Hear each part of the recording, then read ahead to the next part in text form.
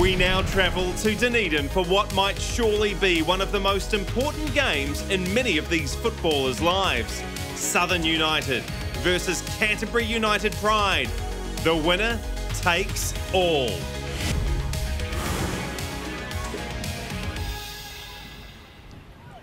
Loy manages to win that and has a long-range effort. It's awkward bounce for Simmers and it's gone in, and the Pride take the lead in bizarre circumstances. Southern now looking to attack down the left. Chelsea Whittaker on the ball. Maisie Runner finds Hayer and back through to Whittaker, gets a shot in, and she gets an equaliser for Southern United. 1-1. Chelsea Whittaker finishing off a wonderful move, and what a composed finish.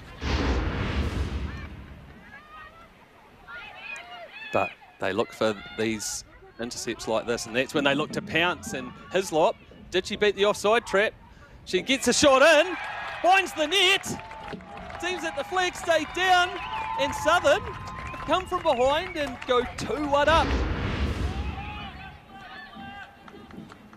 Morton finds Diaz. Oh, and sends it through, looking for Whittaker, and she gets onto it, and she pokes it in. Southern 3-1 up after being a goal down early. Morrison, who scored Southern United's opening goal of the season against the Pride. The ball comes in, and Hislop just about gets onto it.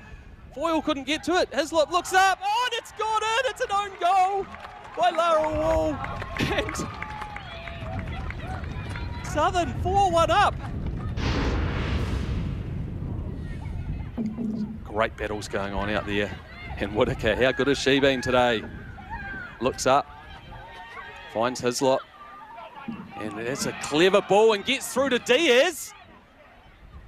Looks up, gets a shot in, and a big save from Foyle. Longo always busy, and will they get a sniff here? Kate Loy has a crack.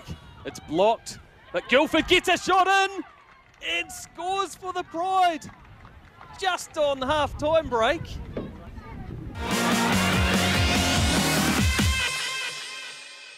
And yeah, just a shout out to Chelsea's parents, Andrew and Debbie, watching from Rarotonga.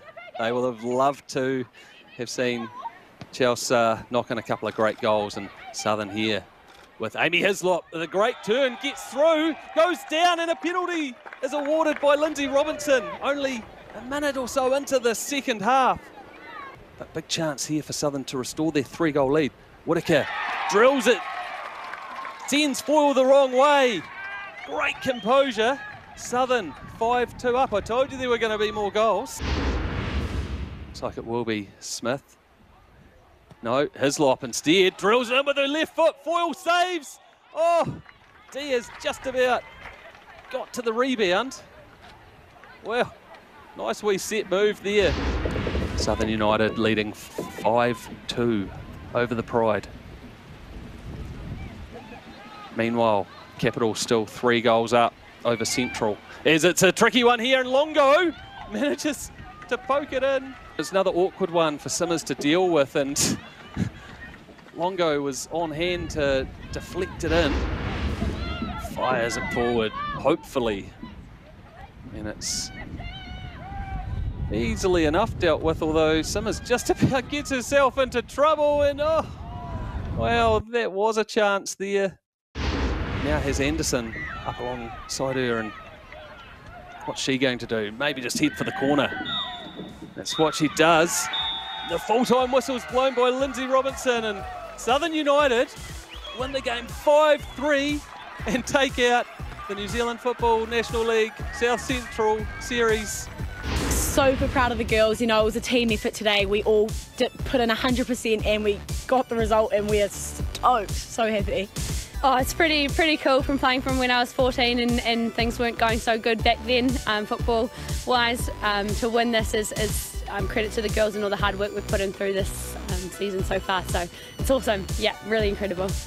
Yeah, I'm gutted, but well done to Southern. They were the better team today. We had a good second half. I thought we really tried to get it back, but it was too late. In the first half, we conceded about 3 goals within 10 minutes, so kudos to Southern. We're a bit shocked, really, to tell you the truth, but very proud of the girls and the performance they put in today. I mean, it's special to win it, but to win it with the way they played is extra special. Congratulations to Southern United, the proud winners of the 2021 South Central Series.